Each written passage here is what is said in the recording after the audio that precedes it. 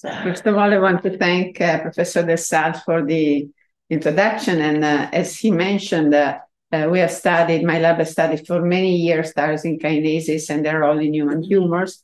And a few years ago, we decided to focus on a specific tumor, namely gastric cancer, with the purpose of identifying, validate the novel targets and optimize a therapeutic strategy.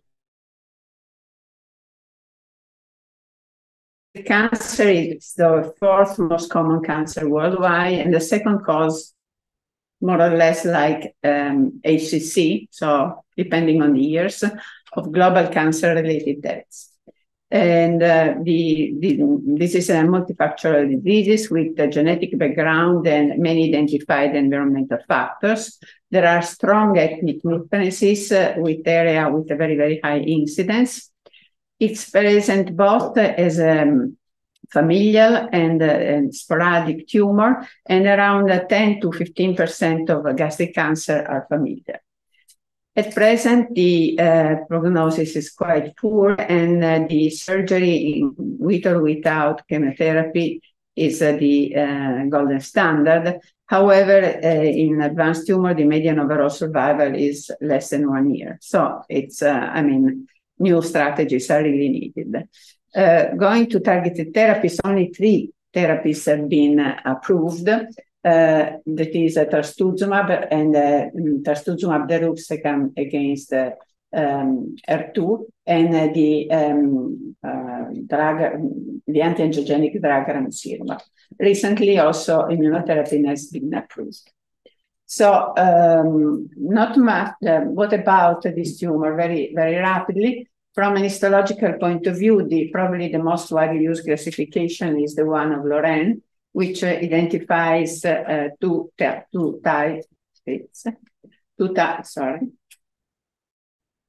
types of tumor, intestinal type and diffuse type. And not much was known about the molecular characterization of gastric cancer until 2014, when 2 groups classified at the molecular level gastric cancer. And the most widely used, at least in the Western countries, is the classification of the TCGA. Around 50% of this tumor are characterized by chromosomal instability, and they show amplification of several receptor tyrosine kinases as well as RAS. 20% around are microsatellite unstable, and they are characterized by, of course, a high tumor burden and a high frequency of PI3 kinase mutation. 10% are characterized by the presence of the Epstein-Barr virus, and also in this case we have a very high frequency of PI3 kinase mutation and a sign of immune activation. Finally, 20% of this tumor are defined as genomically stable, which means nothing, but quite frequently they have alteration in genes involved in cell addiction. So to study this tumor, we had, of course, to generate a network of centers because, to collect the tumors from all the north of Italy and part of the center. And we have now collected more than 850 gastric tumors, and we have decided to use them to generate a multi-level platform of a patient-derived xenograft that at present represent, at least in our opinion, the model that best recapitulate the biology of human tumors. So practically speaking, when we receive a specimen, we implant it subcutaneously or orthotopically, very rarely orthotopically, in a non-immunocompetent mouse. Once the tumor is grown, we remove it and we cut it and we reimplant in several mice to generate a cohort of animals all bearing the very same tumor. So on these cohorts, we can perform preclinical trials. We have now collected more than 250, generated more than 250 PDXs, and to our knowledge, this is the largest collection of gastric cancer PDXs. We also derive in vitro materials such as cell lines and organoids, to perform in vitro studies and biochemical studies. Of course, all these models have been molecularly annotated. We evaluate the MSI, the microsatellite status, the ABV status, and we perform transcriptomic and whole exome sequences. And of course, this information are very important for for selecting the model according to the question we are asking. So we have used this platform to try to give an answer to many problems. And so one of them was we have been interested in finding if the epidermal growth factor receptors could be a good therapeutic target in gastric cancer. In fact, many preclinical and early clinical trials have shown the efficacy of targeting EGFR in EGFR-addicted gastric cancer. However, negative results have been obtained in randomized trials with EGF receptor inhibitor. And these negative results have hampered the development of EGF receptor inhibitor in gastric cancer. However, it has to be underlined that these studies have been performed in molecularly non-selected tumors.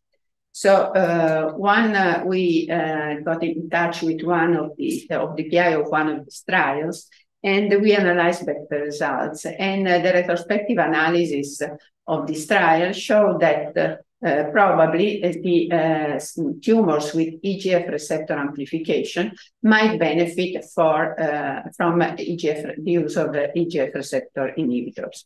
And so this prompted us to revisit the use of EGF receptor inhibitors in this context. So first of all, we were interested in finding a prognostic value of EGFR amplification. So we analyzed around 10,000 patients. And as you can see, we found that clearly the gain of copy number of the EGF receptor is associated with the worst prognosis.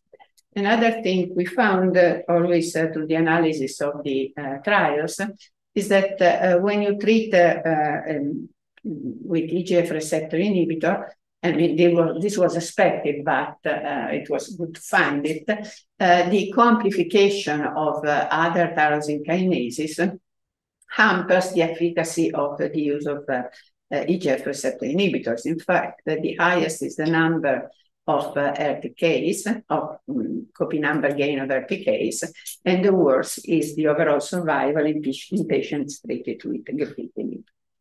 So to try to verify if the EGF receptor amplified tumors can take an advantage by the use of EGF receptor targeting, we selected in our platform EGF receptor amplified model. And with amplified, I mean at least 8 copies, because this is the threshold that is considered clinically and experimentally relevant to make the cells addicted to tyrosine kinase receptors. So we selected the different models, and we performed this preclinical trial. So we implanted the tumors, we allowed them to grow, and then we started treatment.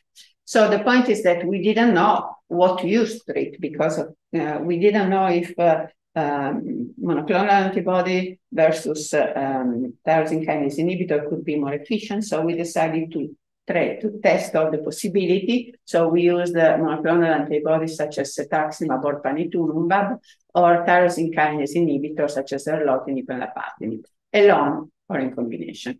This is a representative trial, but I mean, the great majority of the samples behave in this way. So the tyrosine kinase inhibitor were usually not effective, while the monoclonal antibody, either cetuximab or panitumumab, were. However, the combination between the cetuximab and the tyrosine kinase inhibitor, either of the two, was much more effective and resulted in a complete response. Not only in a complete response, but also in a long-lasting one. And in fact, as you can see, we always observed a relapse when we treated with only the monoclonal antibody, but we never observed a relapse when we did the co-treatment, even not after the treatment withdrawal. So this suggests that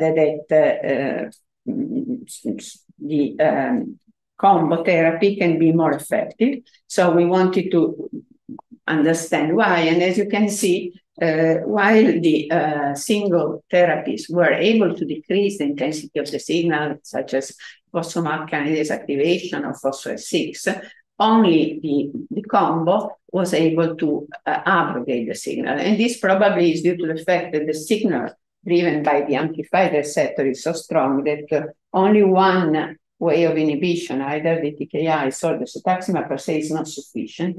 But in case of amplified tumor, this is probably why the combo treatment is more effective.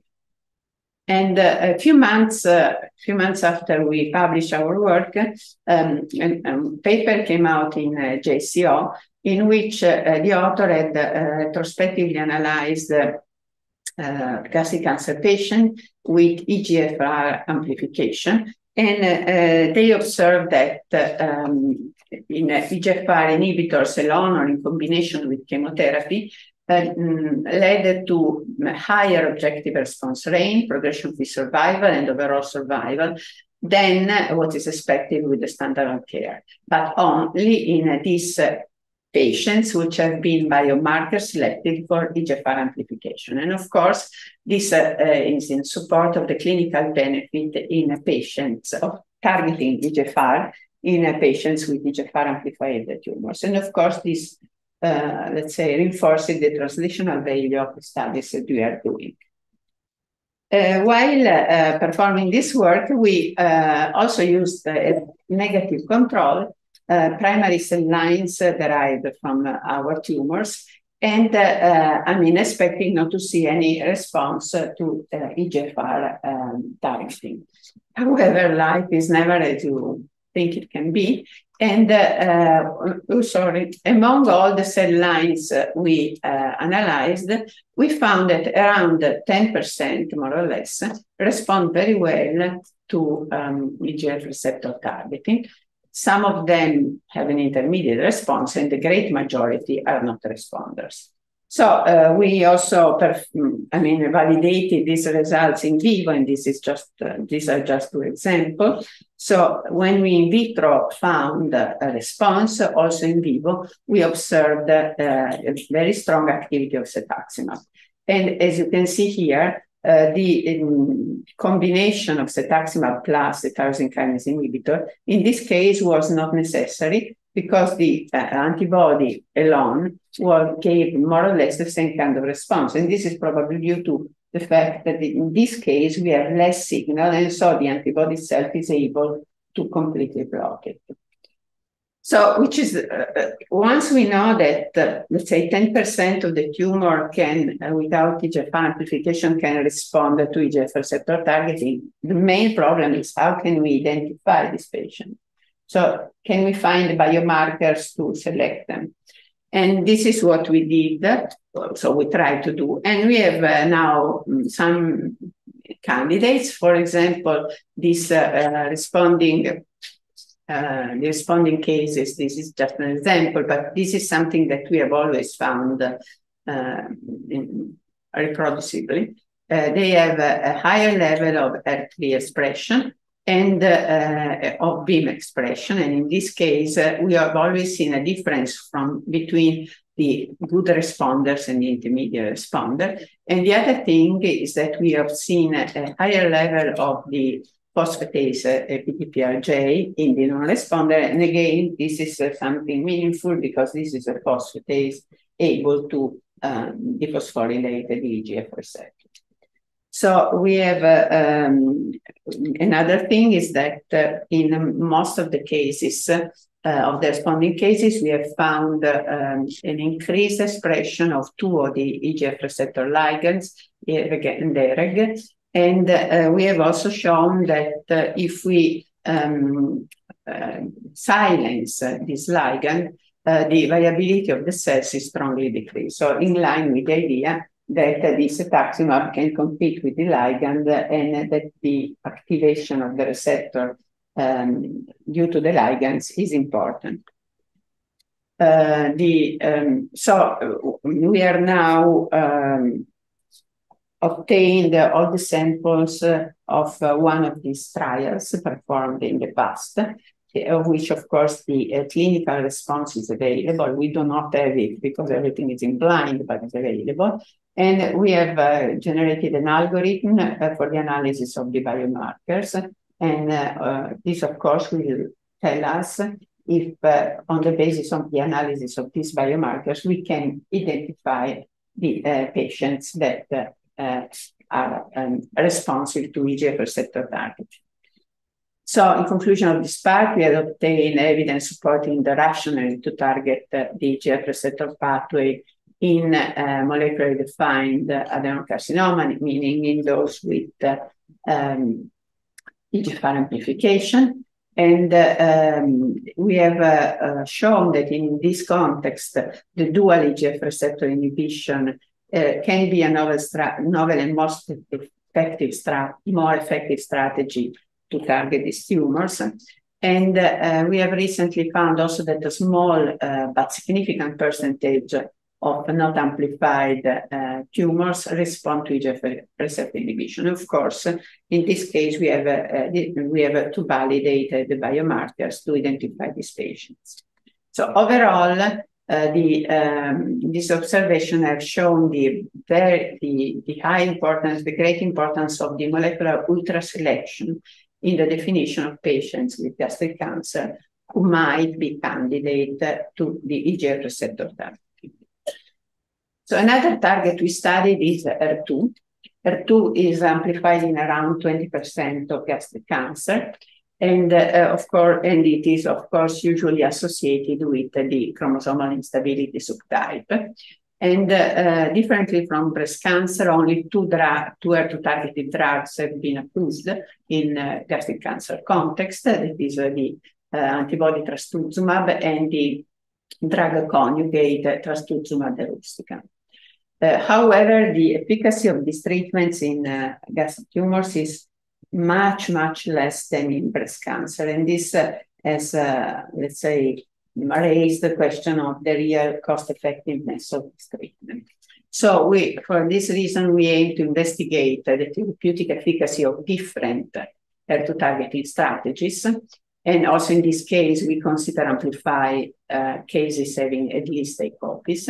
And so to perform our studies, we undertook a prospective evaluation of HER2 targeting using, again, monoclonal antibodies and tyrosine kinase inhibitors.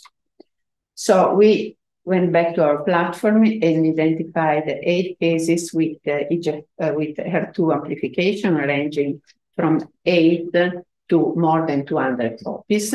But as you can see, even in the presence of this quite huge amplification, only 4 cases had response evaluated according to the RECIST criterion.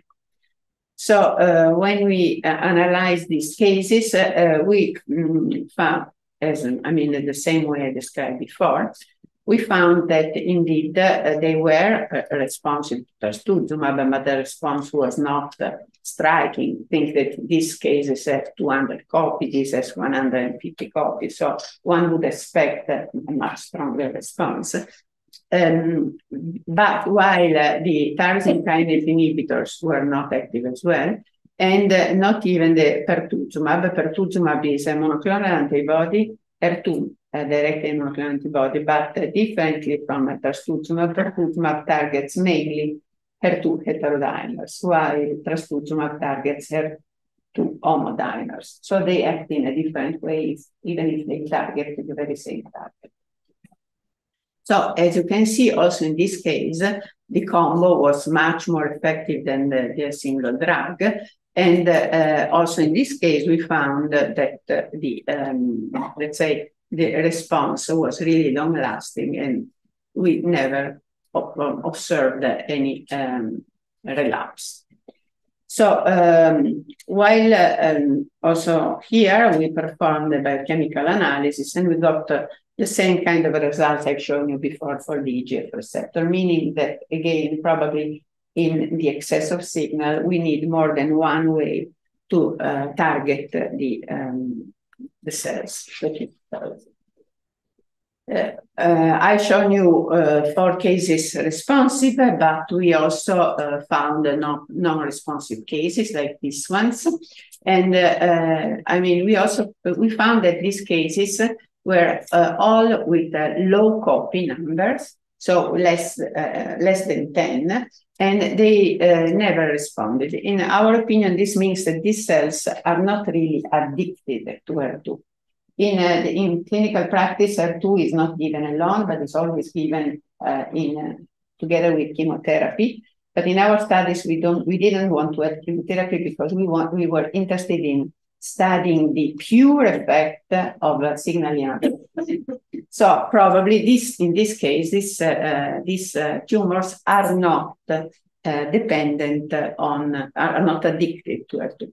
And we also performed studies in cell lines, so analyzing cell lines with HER2 amplification, but with low copy number. So when you have a high copy number, you have a response, but with low copy number, you don't have.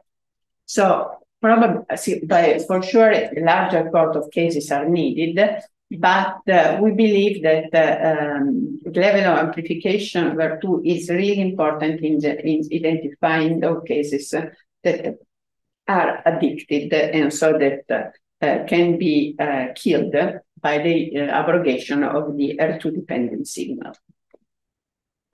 We then wanted also to have some proof that what we are seeing in mice can recapitulate what is found in humans.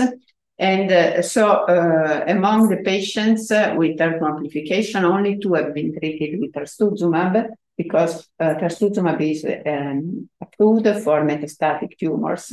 And usually tumors that undergo surgery are not metastatic. So once the tumor is removed, there's no need to treat these patients with Trastuzumab. But this happened in 2 of the cases we studied. And so we went to look. This is the first patient. We generated here the PDX, and the patient did not respond to Trastuzumab, but he underwent disease progression. And as you can see, also in the PDX, we did not have any response to Trastuzumab. However, when we analyzed the genotype of these patients, we found, this is 80 copies of HER2. We found that the totality of these copies with an allelic frequency of almost 100% presented a mutation, an activated mutation of HER2. And as you can see, while lapatinib was not effective alone, when it was associated to Trastuzumab, it was very, very effective. Unfortunately, we found this only one after the patient died, but otherwise we would have had the possibility to suggest it to the physicians.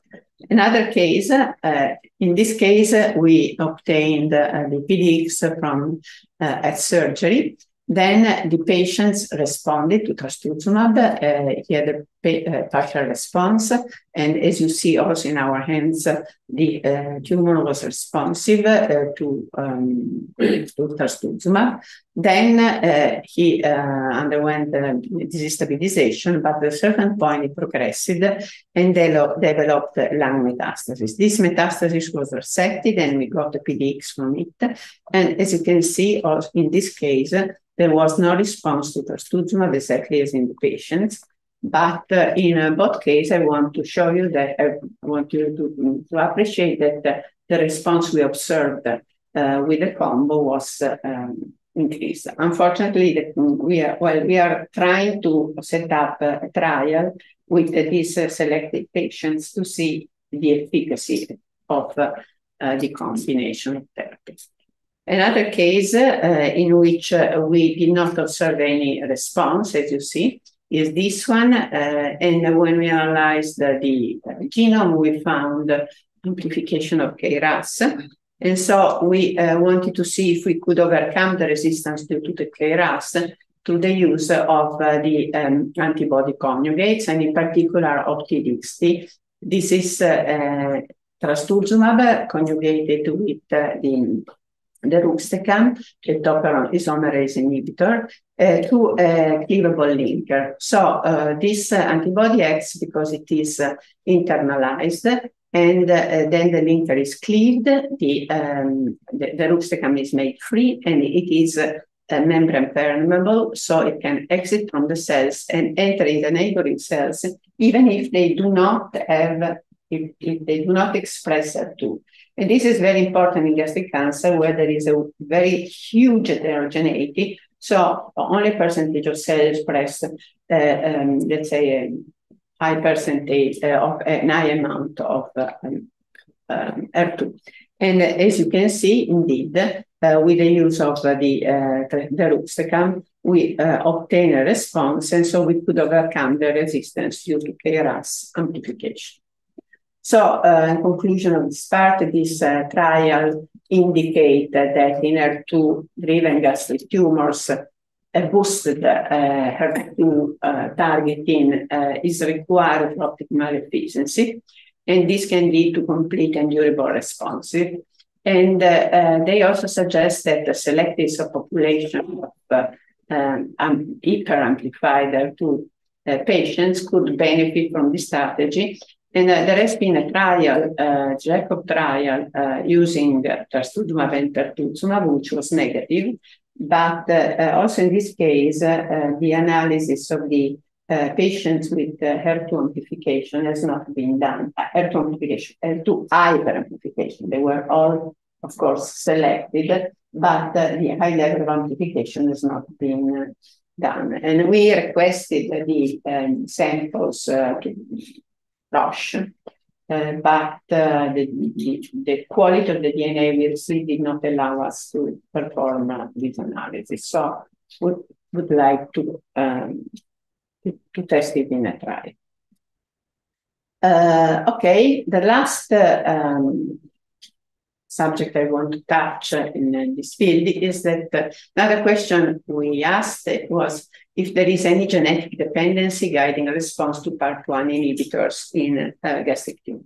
So why this came to our mind? So why did we ask if a PARP inhibitor regimen, which has been already approved in other tumor types, can be efficient, can have efficacy in a subgroup of gastric cancer patients?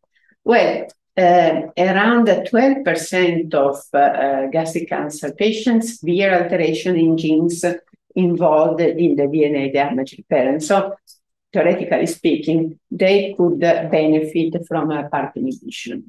And however, also in this case, a clinical trial conducted in non-molecular selected population of patients were negative.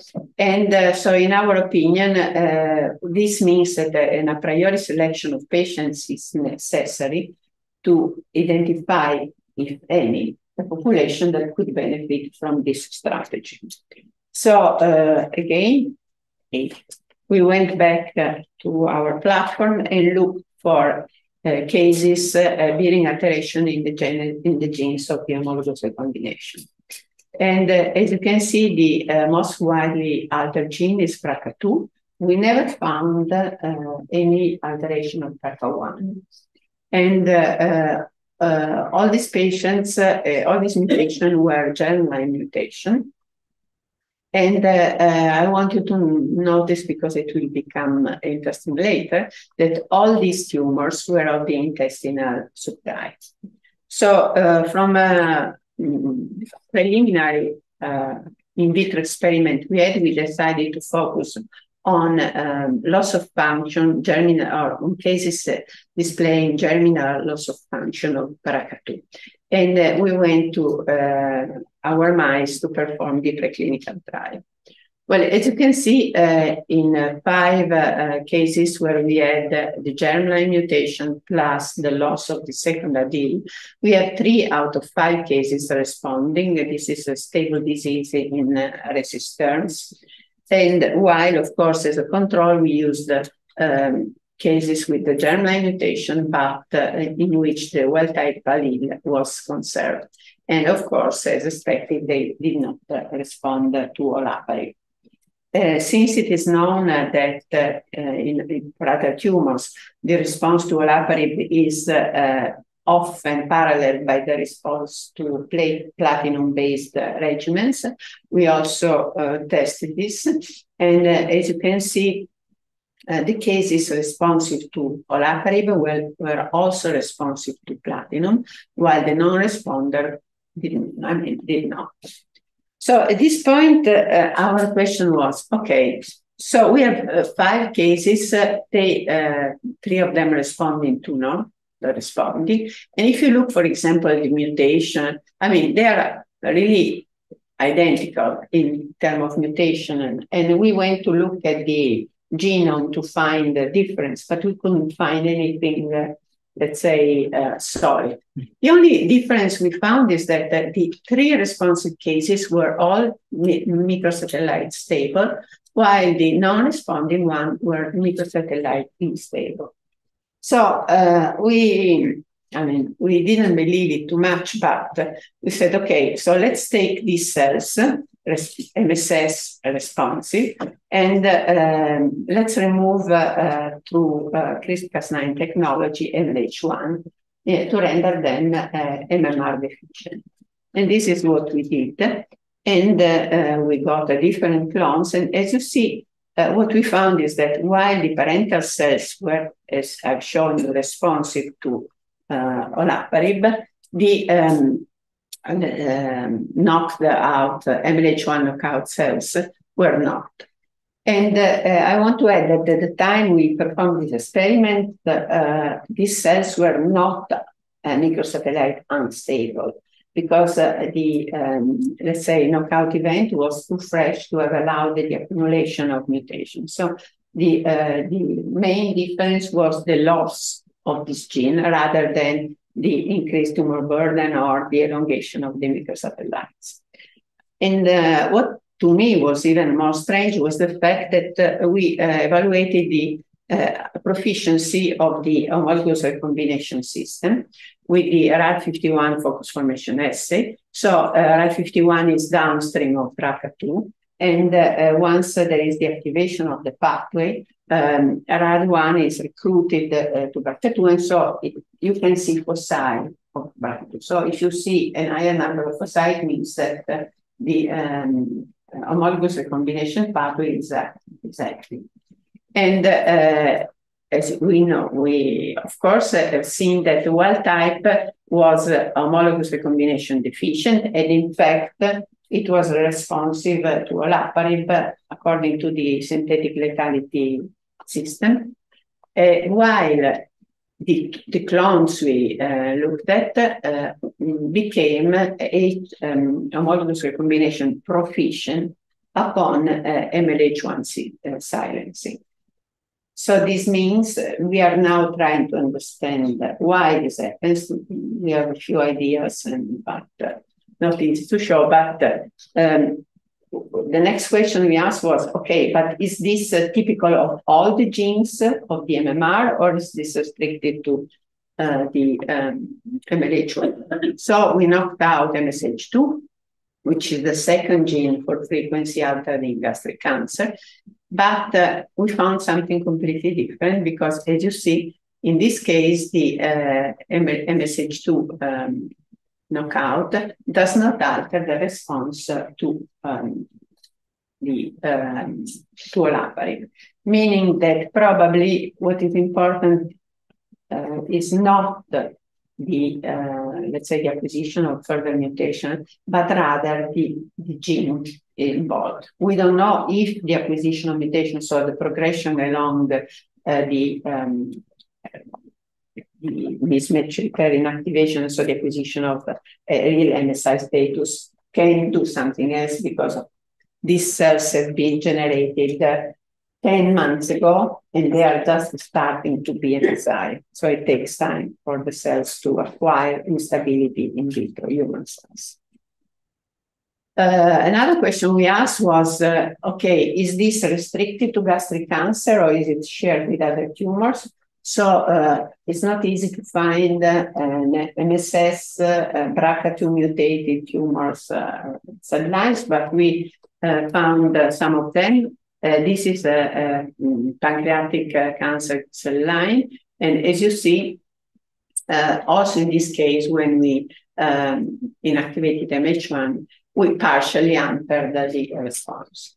We have also tried, because it is in ovarian cell lines and in prostate cell lines, because the frequency of BRCA mutation is higher. But in this case, we have not observed this behavior.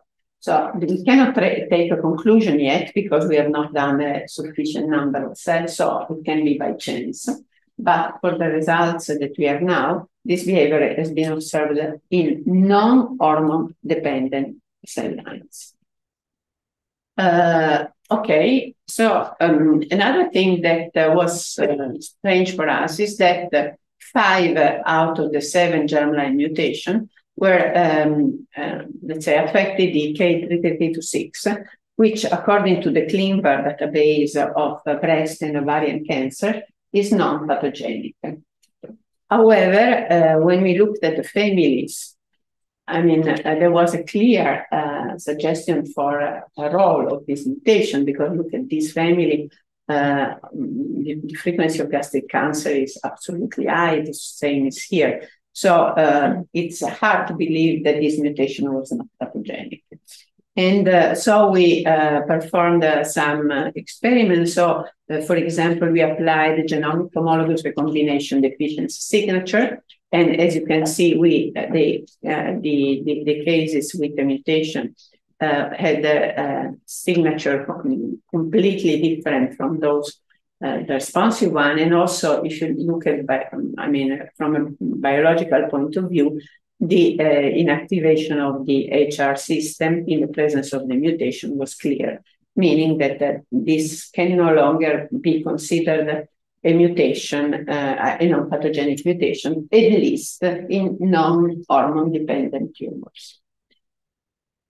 So to try to give a translational value to our findings, since olaparib is not used in gastric cancer, we could not we did not have any patients to study. So we used the treatment with platinum-based chemotherapies as a proxy of response to olaparib.